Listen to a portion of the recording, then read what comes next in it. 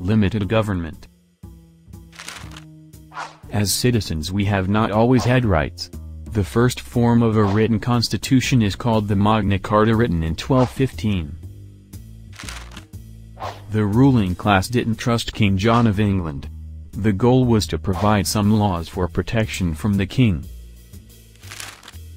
Two of those laws found in Clause 39 and Clause 40 lead to basis of legal systems such as habeas corpus. Clause 39 states no free man shall be imprisoned or dispossessed except by the lawful judgment of his peers or by the law of the land.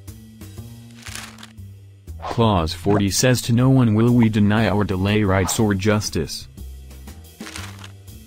Let's jump to 400 years later to 1625. King Charles I tried to enforce a tax on the people of England to pay for a war with Spain. When members of the ruling class refused to pay, they were thrown in jail. 5 of the imprisoned men, known as the 5 Knights, tried to invoke habeas corpus. King Charles said he is the king and doesn't need legal reason. The members of Parliament created the Petition of Right was reluctantly endorsed by King Charles and protected the rights of the British people. Yes.